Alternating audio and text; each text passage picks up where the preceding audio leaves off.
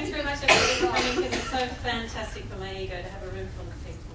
I wanted the whole room, but this will do. This little room will do. So I'm Maxine Drake, I'm an advocate.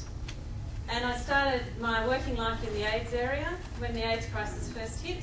And I was a baby dyke back then, and the gay community seized the HIV/AIDS debate and really ran with it. And that was, in a sense, my formative years. And some of it's come back lately as really hit me hard with, I suppose, the recollections of some of the trauma, and a bit like being in a war zone back then. But that's what made me, in a way, and being gay also made me, because you have to go through a fair identity formation process, and it gives you an enormous sympathy for other people who are struggling in life, and so that's probably part of that. But yesterday, I actually didn't even know I was going to stand up and yap, because usually my heart rate goes up, and I tell say something, but I just did it anyway. So there you go. I've come out now twice. I'm obviously a big attention seeker. And Jack rang me ages ago and said, Max, what are you going to say at our session at the family leadership conference? And I mulled over it I was sitting in the garden, I was really working on it hard in my head, and I thought, oh my God, the only name I can give for this session is Non-Stop Negotiating. But then I remember my father's mate had written a book called Non-Stop Negotiating. And I rang him and said, John, you know that book you gave me? I haven't read it, but what's the pitch? Oh, Maxine, it's about this, it's about this. So he'd written a book and said, best way to get to do a tour is to write a book, then you can do the tour to sell the book. And so non-stop negotiating is the term I came up with. I'm an advocate, and I do advocacy.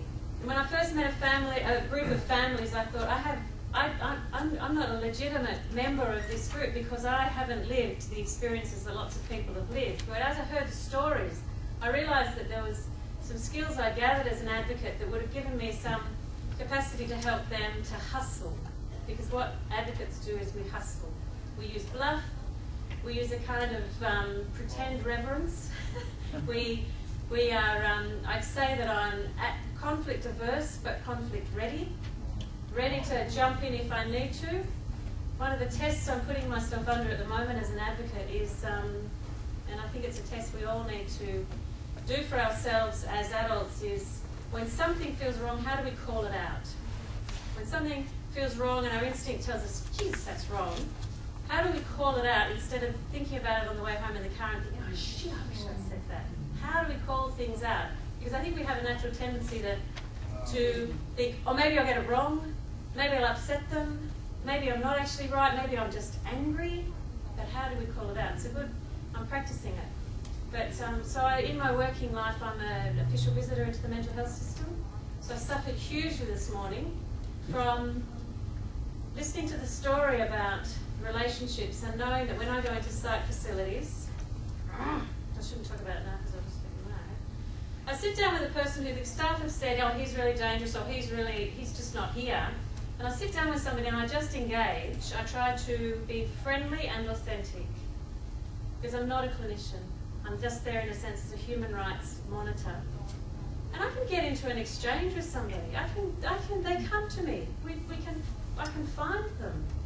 But when I see the clinicians engage, they're just engaging through the lens of psychiatry and symptomatology, and they're not connecting with them as people, and it infuriates me. But maybe I've got to go back and start to maybe explore that a little bit further.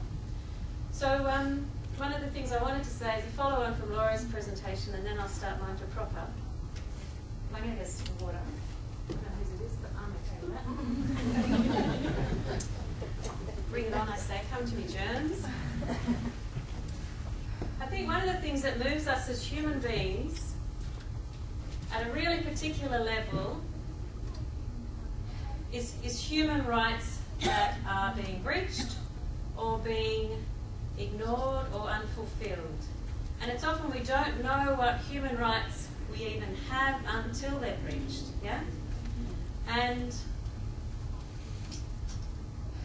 I think that part of Laura's excitement about her activities, Laura's just, so those are new, people who are new here, Laura's the academic who's come to talk to us about the fantastic program that's being run at Edith Cowan University to educate people in how to be better communication partners for people who can't communicate through conventional means. And I was at an advocacy moment with a family when one of these, a person who's a really skilled communication partner, was talking about being with a young boy when he was terminally ill, very close to death, and she said they spent the whole day struggling for him to express to her the question he wanted asked. He wanted it asked of a doctor and a nurse and of Google. Does it hurt to die? Yeah, that's the question this 9-year-old kid wanted to ask. And this communication gal was incredibly moved and privileged to be able to support this child to ask this question and find an answer to it. But what I also saw in her was that impatient rage you get when you know that if, oh my God, what if all of the kids that are dying want to ask this question? What if there's nobody who can help them answer it? What if there's people around them who just go, yes dear, did you want me to put Pingu on again? You know, duh. And she was really frustrated because she thought, we need this. And that's why I think Laura's very excited about this communication course, because what it's doing is it's the mechanism for helping people to have their human right to be able to communicate expressed. And I think that's what we're in the move. We're in this environment now. We are human rights advocates in a sense, and we are in a liberation movement, and that's why it's so exciting. And you're allowed to feel moved, yeah? And you're allowed to feel angry and to feel invigorated and excited and to feel hopeful. And that's what I think that this movement gives us. But anyway, what I'm here to talk about is so focused. And I want to use my whiteboard, but the camera won't let me. But I will. So as I said, I'm an advocate. I remember once Ted Wilkes is a Noongar elder here in Western Australia. He said at a meeting that I was at, the Noongar people need non-Aboriginal people of good intent to stand beside us to help us in our battle. We can't do it by ourselves. The gay community needs the straight community to help it achieve its goals. Yeah? That if it was just us, you know, waving our flags and marching in our G-strings on the street, we'd never get marriage equality. We need everybody to help us with that.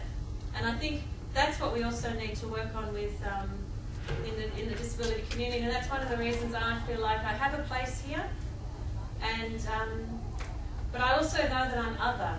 And I think, thanks Darl, I think that there's times when it's sacred for people who are of a particular tribe to be together. And I think that it's really great that we have service providers here. But there's always times that I think, and I don't know, Joe, you might agree with this or not, that families have complete private time to work on stuff and say whatever they need to say without anybody else around, without tiptoeing around egos and vanities. So one of the things I thought this morning is that, oh my God, this conference has been so positive. So there's no service bashing going on at all. And I thought, oh my God, Max, you might be the first one to do some service bashing. We'll do it later. Eh? We'll do it later. We'll do it later. In your advocacy session, because I think that there's some really important things that need to be said about advocacy or about services. It's such a good little roadie. You done with the attention? It's not about you, it's about me. Yeah, I know. I'm just trying to make it more about you. You got your whiteboard now and the camera. Go for it. Yes, I do. I got no reason to fail now. Man, come on. So what I've realised as well through this work with this particular community that Joe and Susan and Jackie and Bron have pulled me into, is that I don't think advocates are needed very much at all. And I think service providers have too much power, and I think that the one part of what we need to do is redistribute power. And I remember when I was, once when I was working at the Health Consumers Council, which is where I was made into an advocate, I found this word contume, C-O-N-T-U-M-E, and I thought that must be a spelling mistake, but it's in the dictionary. But it was, contume is about, contumelious, its fuller expression, contumelious, is to be insubordinate, to be too uppity. And what I realised I encountered with a lot of clinicians particularly is if somebody asks just one question, ask two or ask three, you're starting to be really insubordinate and you're starting to really piss them off and not respect the imbalance of power. I think a lot of relationships expect an imbalance of power, and that an advocate is often in a situation of having to challenge power. And so we started to talk in the groups, in the work we were doing here about teaching people advocacy skills. And I thought that, I've decided that, I think I'll just do a couple of things. One is, I think advocacy is about an escalation of pressure. An escalation of pressure. And you start with the absolute minimum that you need to apply. The absolute minimum of pressure you need to apply in a situation to try to get an outcome. And I think in the work, I'm rushing now, I'm doing a complete Laura. I've got so many things I want to say, I'm completely rushing, and I'm sorry, I beg your forgiveness. Slow down. Just slow down and take it easy. You're here for the duration. Good on you, I love you for that. So if you're going to give me that blessing.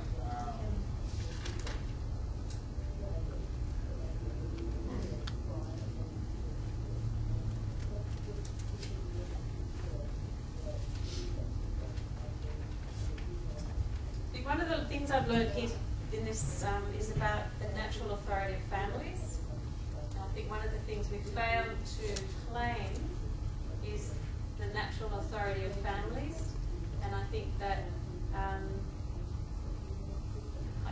maybe service providers and advocates have taken up some place in all of that. And I think we need to get out of that space. And I think that you might bring an advocate in down here when you have a bit of a problem. But I think most of the time, people are dealing with things themselves, and advocacy is often about an incident of engagement where there's a high degree of conflict. That the parents who have people who have complex needs don't have the privilege often of raising a complaint because they're constantly in engagements with services. They're constantly dealing with services, and a complaint is a bit of an indulgence. And so families have to, if there's an affront from an encounter with a service, they just have to cop it sweet often, bury it and move on, and continue in their negotiations with a service that they may or may not have any respect for. And it's a unique kind of suffering, I think, that if you have a, anyway, I'm just going to go into, so Taryn, I've asked Taryn to critique my presentation. Where are you? Oh, good. Yay, saved by the cough. Next one, supporting her in her absence. Oh, you're easy to impress. The way I see it is, you have the person that you love and you're looking after. You have you guys, family, and you have service providers. This is sounding a bit tribal, yeah? But I think this is a truth. This is a truth. For you guys, it's us, and for them, yeah? But perversely, for the others, it's us and them, yeah? And it's about power. Let's call it what it is. It's often about power. Whole heap of power. So when I say about family authority, natural authority of families, that is a form of power that you may not be tapping. Yeah? It's a form of power you may not be tapping. It's a form of pride. Yeah? And how often are you told to not be proud? But it's a form of pride. And exquisite strengths that families develop are utterly unrecognised by those outside the environment. It's like once I met a guy who was in prison. No, he was in the psych, supermax, maximum security ward of Greylands for a number of years. And I thought, nobody has told this guy that the fact that you've survived this system is extraordinary. It's utterly extraordinary. And if you wanted to put the skills that you've developed on a CV, yeah? Resilience, endurance, existing with people you'd never otherwise mix with, all sorts of shit. And I reckon if we could do some of that for families, we could identify some exquisite strengths that you need to put in the face of the other side. Service providers, when it comes down to it, let's do this. When it comes down to the crunch, yeah, that's where the loyalty line lies. I call that the loyalty line. That when it's tested, they might say they're here for the person that you love, but when it's tested, the loyalty line lies there. Okay? And no criticism to the people on this side. Of course they go off for annual leave. Of course they get sick. Of course they choose another job somewhere else, yeah? They move, all that kind of stuff. They're endlessly renewing themselves with new people, but you're not. And so that's the other thing I think that in this kind of dynamic in terms of advocacy and negotiation, when things get tough and there's a meeting, there's going to be lots of them, yeah? So one of the conclusions we've drawn in some of the work we've done is to never go to a meeting alone. Never go to a meeting alone. The authority I bring to that statement is that I'm an advocate. I'm an independent third party who's gone into settings with other people, and just my existence has made a transformation in the dynamic. If you think about the health setting, what have you got? A clinician behind a desk and a patient. Established dynamic. We know where the power rests there, but add somebody else, yeah? Especially if they don't know if you're a lawyer or whatever. Make them nervous. I'm a cyclist and I like nervous drivers and I like nervous doctors because it focuses their mind. And it changes the dynamic. But whenever there's anything of any great attention or in a negotiation, they will stack. They will stack the room. And so you need to stack on the other side. You never go to a meeting alone. The side-by-side project has got a little training course on how to be that other person. So say it's the family member, and then they have a family partner beside them. And there's a course on how to do that, how you do that. And I think that one of the things we teach in this course is posture. I am all bluff. I'm Maxine Drake, 99% bluff. Some bone and some blood and some flesh, yeah? I'm really hoping it doesn't run out before I die because I don't know what will be left. Because in fact, posture is bluff, but posture is also, it's an expression of this, yeah? Poor posture is an expression of diminished power. Posture is attitudinal, posture is speech, posture is in your body. And I say that one of the things, if we can only teach how to hustle, it's in posture and attitude. And so one of the things that happens when you take people along with you in these negotiations is they get more skilled, you get more skilled. The other beautiful thing you get in this kind of dynamic is the beautiful thing that the Aboriginal culture teaches us is this notion of reciprocity. Yeah? That if you've asked somebody to help you, they can ask you to help them. If they've asked you, then you've got a credit up your sleeve to call on if you need it. And when you're in a desperate situation, you're running through the card file mark in your system, you think, oh shit, man, I could ask so-and-so to come on Wednesday. Yeah? And so that's what we talk about, because it is all about power. And it's all about the fact that most of us are conflict averse. Most of us kind of rely on the other guys to do the right thing. But that kind of implies that they know themselves well, the fact that they, it relies on too many factors on their side to deliver a good outcome. So what we need to do is make sure that on this side we're dealing with the most, in a way, the most powerful way we can. Now, any transactions in the 10 minutes, 5 minutes? Yeah. Cool, I'm okay with that. That's One of the things you know that in the commercial domain, we're negotiating something, a transaction. I did it recently. I moved house, plugged in the brand new washing machine, and it shorted the house out. You know, it's a really annoying, inconvenient. Can make you grumpy, but it can generally be sorted. It doesn't generally engage your heart. You know, doesn't deal with in outrage, and it is just a washing machine. When you're dealing with human services, it's a completely different dynamic than commercial engagement. And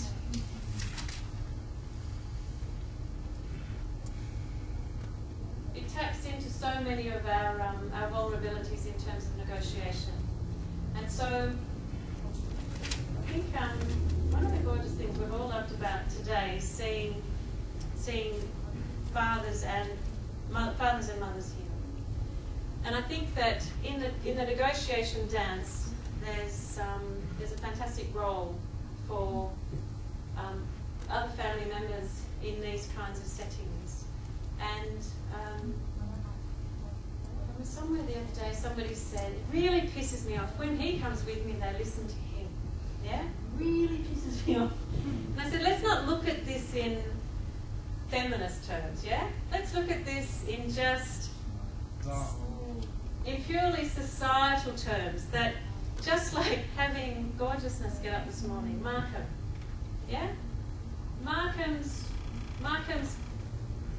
unique socialisation as a male in this world, and his capacity to face that and to face the situation he's in moves us in a very particular and unique way.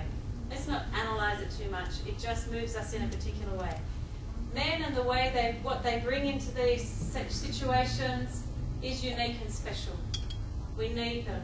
We need the gorgeous dudes we've got here. I think you two are support workers? Yeah. We need gorgeous young men. They don't have to be gorgeous. Get out of here, I don't mind.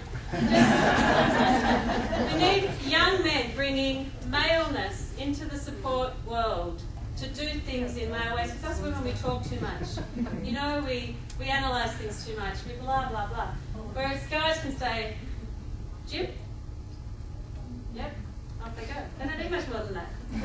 So what do you think I go to the gym? Well, we could go to the gym, we could go for a drink. Well, we could go for coffee afterwards. Yeah, but if you go for coffee afterwards at the gym, then maybe I need to have a shower. It just goes on and on and on. Whereas guys are so much more economical. And so guys need guys, you know. Some of us gender benders needed both, you know. But I think we have to make it safe for men to participate as well. And I think that men can bring unique dynamics into these settings, and that we have to do more work on this. We need to do more work on this, but in the context of, I think all the that sounds really wanky, but all the things we've talked about in the last 2 days. Because this is what we're here. This is a really exciting time for all of us, and we're lucky to have come to this conference, and it's going to be a springboard for lots of really good and interesting things. And I'd love us to explore this kind of thing more, and I'd like the backing of people who with influence in the systemic domain, Taryn, to help us carry this on, because it's going to be, you don't need, I think there might be a time if you have critical situations and you need to throw a curveball like me into the mix. You need advocates to do that, but you don't need it that often. Have faith in what you can do yourselves, get the skills, never imagine you have to have an advocate. Yo. I've worked in an advocacy agency. I go to a school meeting on my own. They will ignore what I say. I bring my LAC along, and she just basically sits there, and if they ask questions to her, and she goes, "What do you think, Kerry?" And I give the whole spiel. Then it gets all noted and documented. Now, I am an advocate, or have previously been an advocate, yet they won't listen to me without that professional hat on. How do we get around that situation as parents? Well, my question I wrote on the board over there is the notion of the natural authority of families a contested one? Do we need to do some more work on this? Because it should not be. This is what's offended me most in the past. I ring up, I'm Maxine, Director of Health and Student Council, I ring on behalf of so-and-so, and I'm wondering about blah, and they tell me, and I think, you wanker, why are you telling me this? This person's been ringing you for days for this information, and you've told me, a stranger, just because I'm throwing my weight around, and I'm bunging on some kind of posture. So I don't quite know about that. That's something we can work on. Yo. Yes, it's my LECD. I have a daughter with 6 disabilities, and she's on one of the providers. Before she went to that providers, we already did a care plan and already highlighted all her highs and lows and what she's good at and what she's good at, and have the whole booklet with.